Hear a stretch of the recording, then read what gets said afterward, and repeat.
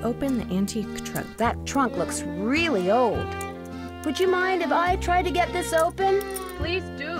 In fact, if you get it open, I'll let you keep something from it. You can have your pick. Click on the box twice. The initials on this trunk. Whose are they? Do you know? I have no idea. Try inserting the square turning keys, Something goes the wrenches, you found in the desk back at the ranch.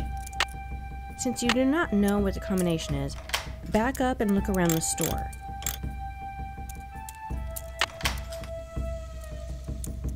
Look closer at the book display and read about the author, Charleena Purcell.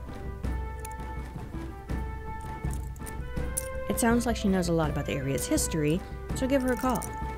It would be rude to make a phone call while in the store, so step just outside. After long introductions and being on hold, you'll get to talk to Charleena about the trunk. Charleena Purcell's office.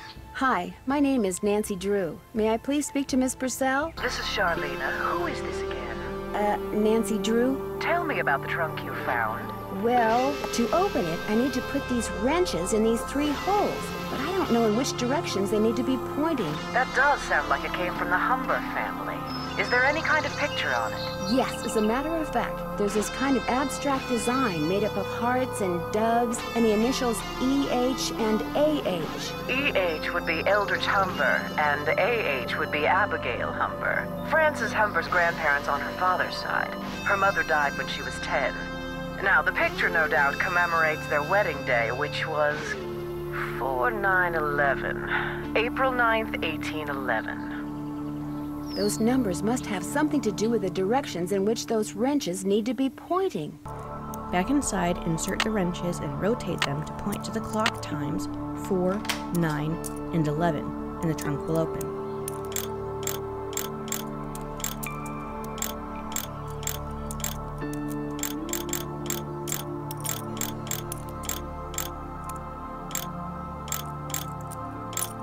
I got the trunk open! Great, thank you. Go ahead and take something from it. You deserve a reward. Be sure to take the pocket watch. It's the only item you need from the trunk. A pen.